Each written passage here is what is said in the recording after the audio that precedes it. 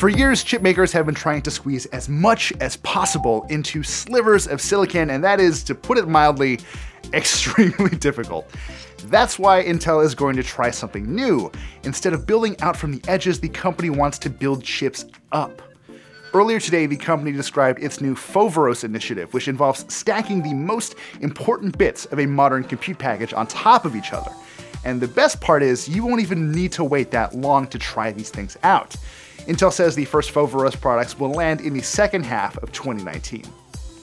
The idea of stacking chipset components on top of each other isn't exactly new. I mean, you've been able to find stacked, high bandwidth memory in certain GPUs for like 3 years now. Intel's concept takes things a little further. With Foveros, we'll eventually see dedicated chiplets for CPUs and graphics processors and neural engines and all that other high-performance logic stuff sitting on top of a base that's meant to handle input and output and power delivery. And because of how Intel plans to stack all of these bits on top of each other, there's no hit to throughput, meaning all of those stacked components should run just as fast together as a more traditional chip.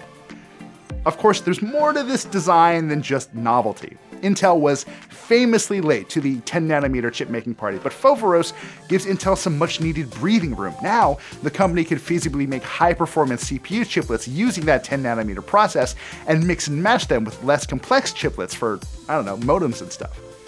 Ultimately, this will lead to more powerful and more power-efficient processors for the computers you're going to buy in a few years. And since you're here watching Engadget today, I know you're all about that. On the surface, Foveros also seems like it might have some real benefits for smartphones and tablets too, and for all we know, 3D chips might be the way forward for all devices.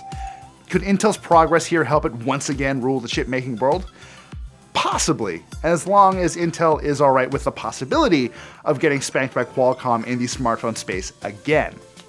We'll see you tomorrow with more Engadget Today.